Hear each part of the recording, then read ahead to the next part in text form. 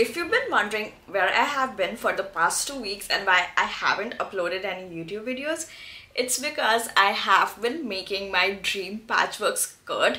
I thought I would be able to do it in a week, but it took me longer than I anticipated. But now she's ready and I absolutely love her. And I also have red hair. I got my hair colored red. They don't look as red inside, but like they are pretty red in the sunlight. So yeah, let me show you my dream patchwork skirt that I made, and then let me show you how I made it. So this is the skirt that I made. I bought all these different fabrics. So it has like this pink gingham, and it has this like blue and purple and pink checks, and then the third fabric is this beautiful pink, sort of pink and like green checks, and it's stunning. I absolutely love her. I put my like heart and sweat and tears into making this skirt. It's a fairly simple skirt to make. It just took me too long, but you should not be afraid to make it. Definitely one of the easier projects that I've done, and I absolutely love her. So without wasting any further time, let me show you how I made the skirt.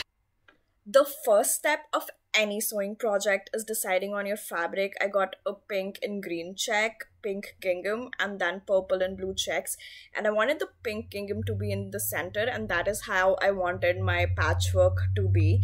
The next step was figuring out what fabric I wanted the skirt belt to be, and I decided on the pink gingham. The next step was just marking the length for the belt. I decided to go for, I believe, 5 or 6 inches, and folded it would be a 3-inch belt. After marking with a chalk pen, I decided to cut off the fabric for belt. The next step was to basically cut all the fabrics into halves because I wanted to alternate the patchwork pieces, and the fabrics as whole were too big to like actually have that patchwork effect. So I cut out every fabric into 2 little pieces, and this is how I wanted to patchwork them. I would start with the blue and purple patchworked to the pink gingham, and then pink gingham patchworked to the pink and green gingham. I sewed the wrong sides together for the first 2 panels, and then did it for the next 2 panels to connect them to each other. Once I was done sewing the wrong sides together, I just sewed a stitch on the right side to give it a proper finish, and this is what it looked like when the 2 panels were sewn together, and this is what it looked like when all 3 panels were sewed together. Next, I sewed down the 3 other fabric pieces into the second panel, and I did the same steps, and in total I had 2 panels with 3 different fabric patchworked together. The next step was cutting down the length. Since these were all different fabrics, they had different lengths. I put the panel flat down onto the floor and used my scissors to make all of these panels the same length. The next step was hemming the fabric. I wanted this to be the bottom hem. That is why I decided to fold over a longer length of fabric, and the hemming would stop the fabric from fraying and it would give it a neat finish. I used a straight stitch to hem, but you can also use a zigzag stitch.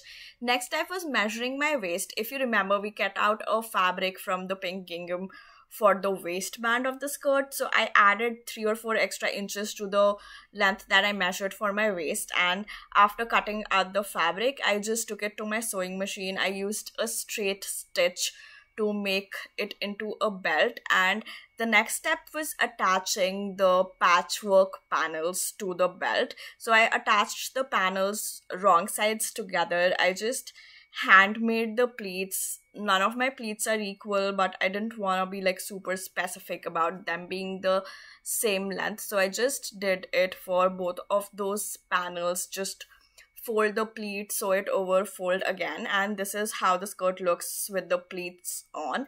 The next step was adding the lace. I had 2 different laces. This white one that I wanted to be along the length of the different panels, and I think it would add a really interesting detail. So this was the white, delicate, romantic sort of lace.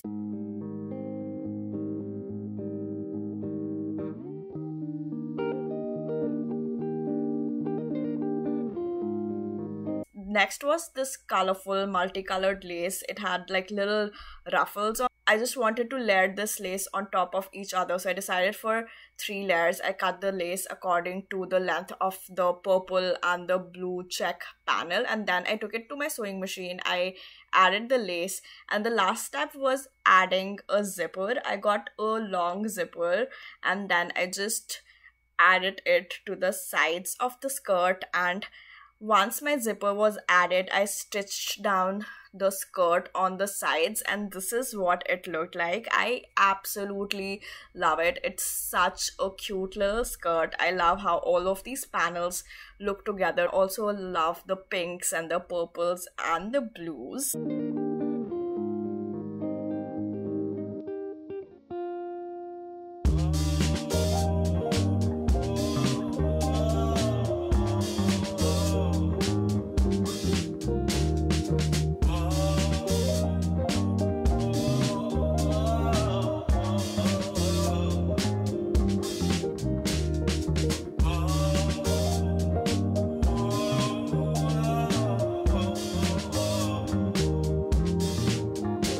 I hope that you guys enjoyed this video, and I absolutely love how the skirt turned out.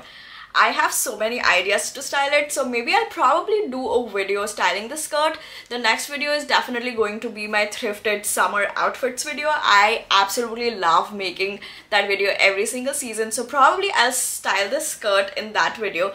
And that's it for this video. If you have any DIY suggestions or any ideas about what I should try making next, leave them in the comments below. And yeah, thank you so much for watching. I really appreciate you. Subscribe to my channel if you haven't subscribed already. And that's it for this video. I'll see you next week with a new video. Until then, bye.